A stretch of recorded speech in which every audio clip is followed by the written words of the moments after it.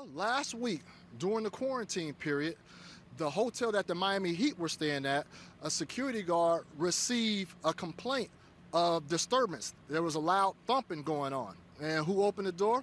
It was Miami Heat forward Jimmy Butler, drenched in sweat.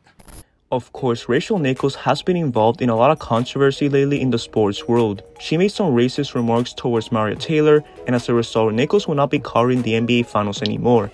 However, this video isn't about that. This video is about why Jimmy Butler and Rachel Nichols indeed hooked up in a hotel in the 2020 NBA bubble. There's a ton of proof that support this claim, so let's get straight to it. The first piece of evidence that I'm going to be talking about in today's video is the noise complaints that security received from Jimmy Butler's hotel in the NBA bubble. According to NBA insider Chris Haynes, a security guard received a complaint of a large banging within Butler's hotel room during the quarantine period. When the security guard knocked the door of the hotel, Butler was the one that opened it and was drenched in sweat. He claimed that he was dribbling quote-unquote a basketball, which is cap because how can you be that sweaty dribbling a basketball in a hotel? Even the other TNT broadcaster stated that he was worried that there will be some kind of entanglement in that hotel. Good. I was worried there might be some form of entanglement. Okay. Therefore, it's believed that Jimmy Butler and Rachel Nichols were indeed smashing in the hotel and that it was kept a secret. Some people also claim that Butler gave coffee to Rachel Nichols as well a couple of times in the bubble, which is absolutely insane.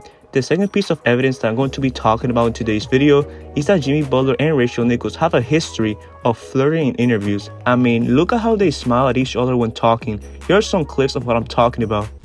I mean, the same thing, a high level of competition. I keep it at that for now, and keep it at basketball. I'm asking you the question. And I appreciate that. I care deeply, Jimmy. Thank you. Are the Miami Heat winning game 2? Yeah.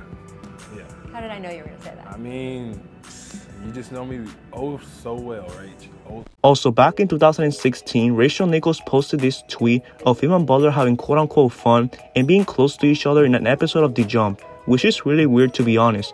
I mean, they do call this show The Jump for a reason. Nichols is The Jump. Adding to over the top of the nature of this rumor, Nichols was allegedly linked to Turkish player Ersan Ilyasova as well in the bubble, and also there's even a video of Nichols flirting with LeBron James as well after the 2020 NBA championship. Nichols just has a past regarding this type of action.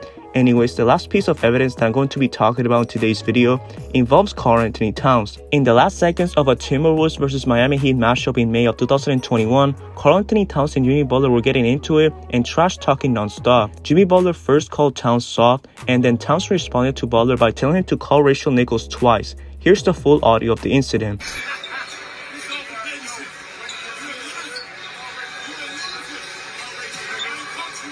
So yeah, that pretty much concludes this video. This story between Rachel Nichols and Jimmy Butler is pretty wild and it's been trending all day. It could indeed be 100% true and this video could support that. For the question of the day, do you guys think that this indeed happened or do you think that this is just a conspiracy at the end of the day? Let me know your thoughts down in the comment section below. Make sure you guys like the video if you enjoyed it and subscribe for more basketball content. Also, be sure to turn on post notifications to get notified for my future videos. I hope everyone has a great day. Peace out.